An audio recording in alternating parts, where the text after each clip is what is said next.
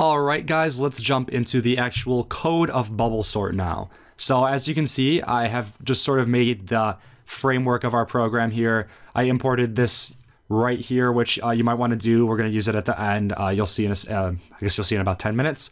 And I have created my class and my main method. So I'm ready to get into the meat of the sorting algorithm. So let's get into it.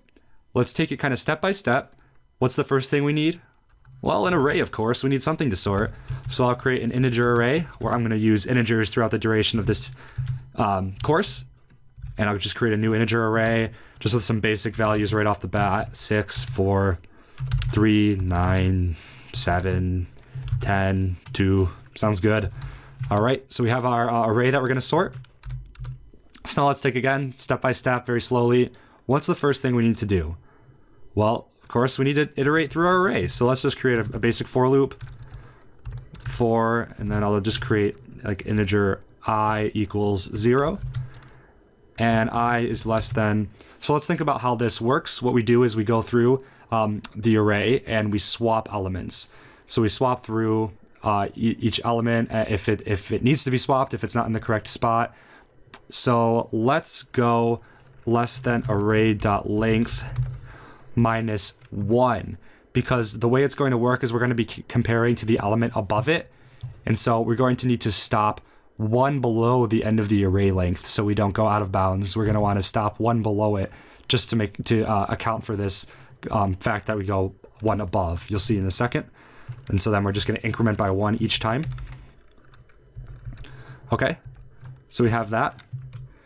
And so then again, like I was saying, we're going to be swapping the elements. And so we're going to kind of go through the array one time, do a whole swap. Then we're going to go through the array again, do another set of swap. Going to go through it again, another swap. So what this for loop right here is representing is an iteration. So I'm just going to rename I just to kind of clarify that these are all iterations through the a bigger array. Because what we need is actually another for loop.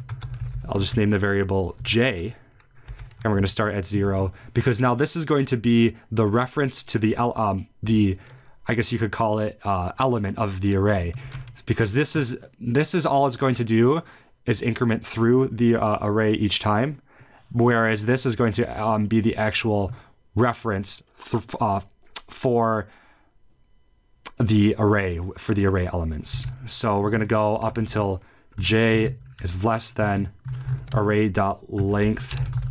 And then remember that what actually will it be array.length minus 1 again, because we don't want to go out of bounds. But remember that each time we loop through, we can loop through 1 element less. So the first time, say, we're going to start at 6 and we're going to do our swaps, and whatnot. And then we're going to get till the end. But then remember, the next time we only have to compare up to this element, and then up to this element, and then up to this element. So each time we can go 1 less. So how are we going to do that? We're just going to actually do that by minus iteration. Because as you can see, the first time it's not going to subtract any, but then the second time when I is 1, it's going to be essentially going 1 less, and then 2 less, then 3 less. So that's how we're going to handle that. And then again, we'll just increment j by 1. Okay, that's probably the hardest part of this, because remember then, all we have to do is decide when or whether if we need to swap. So to do that, we're going to compare array j. So let's kind of look at these for an example. We're going to compare 6 to 4. And we're going to see if 6 is bigger than 4, it's going to need to get moved up. We're going to need to swap them. So if array j is bigger than array j plus 1, like in this case, what are we going to do? Well, we're essentially going to need to do is set array j equal to array j plus 1. Oops. And array j plus 1 is going to equal array j.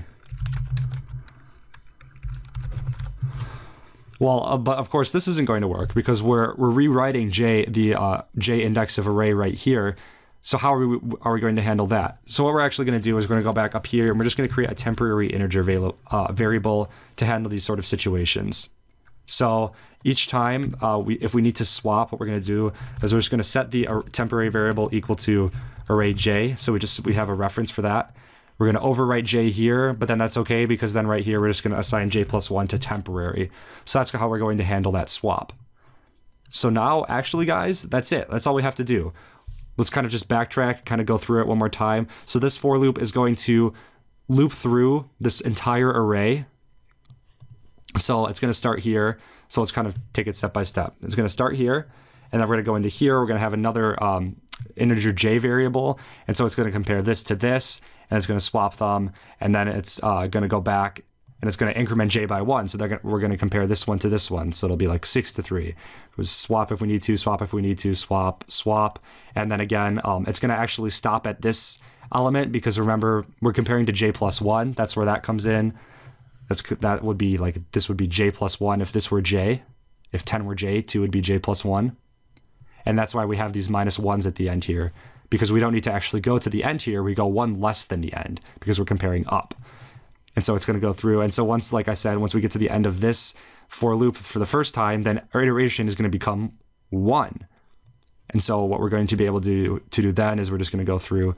So we're going to still start at 0. It's going to start through j equals 0. But since iteration is 1, we're going to only sort these, like the first 5, because 10 will be here. We'll know the biggest element is already sorted. And so we're going to only have to go through these first 6, actually, excuse me, not 5, these first 6. And then our iteration is going to be 2. We're only going to have to go through these 5, and then iterations 3. We're going to have to go through these 4, and et cetera, as big as your array or as your data set is. Okay, enough talking. Let's see if this thing actually works. And, we have to have a method to do that. So this is where the array utility comes in.